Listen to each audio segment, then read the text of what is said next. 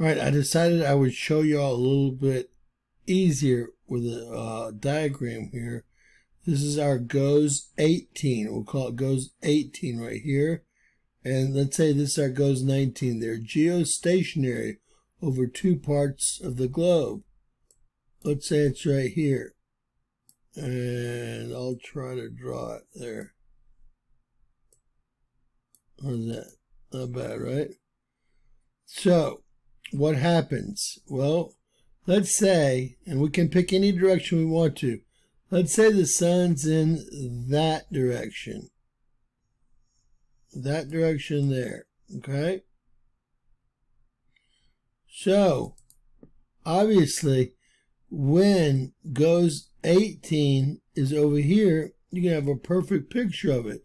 But as the globe rotates 360 degrees, it's going to stay stationary over that same 37-degree longitude, and it's going to end up around here.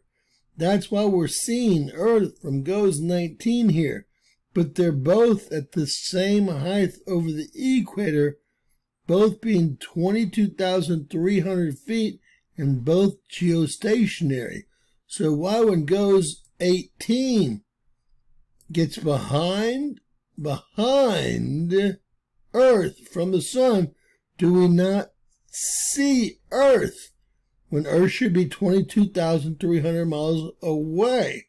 We should see Earth just like we do from GOES 19 right here, which is all the fun and dancing we're seeing lately. Now, why have we never seen it from GOES 18 when it's in the same 22,300 foot orbit? It's geostationary. One of them's at 137 degrees longitude, one of them at 37 degrees longitude. And again, the globe is spinning 360 degrees every day. So at some point, they have to get behind Earth, which does explain why we're seeing Earth.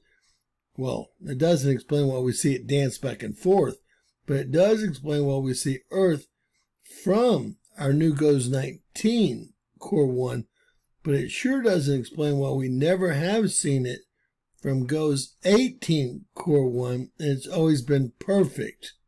And I'll show y'all, let's say this is 19 and this is 18, what I mean. And their orbit, they tell us, sure doesn't explain how Earth could actually switch directions either, does it? Remember, it's spinning, and then some of it's lit up, i.e. facing Earth. They're calling it Earth shine. Earth shine, come on. And then all of a sudden it gets dark right here, and we have hours of time unusable. That spin, well, obviously wouldn't show this. We would see Earth go by as the satellite went by, but we sure wouldn't see it turn around too. Yesterday it turned around one way and then turned around a third way. Completely ridiculous. I want anyone that thinks they can to explain this to me. And get ready, because we got some meteors on the way, as y'all can see right about here. God bless, folks. Don't let them shut down CCOR-1 GOES 18.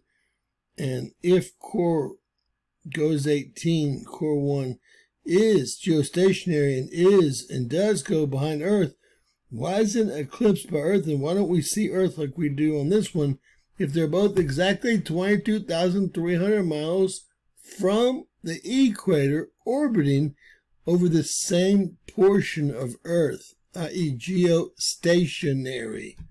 Hopefully that was a little bit better explanation.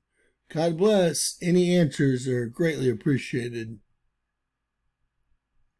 Share, subscribe, and always remember, anything's possible. Bizarro world.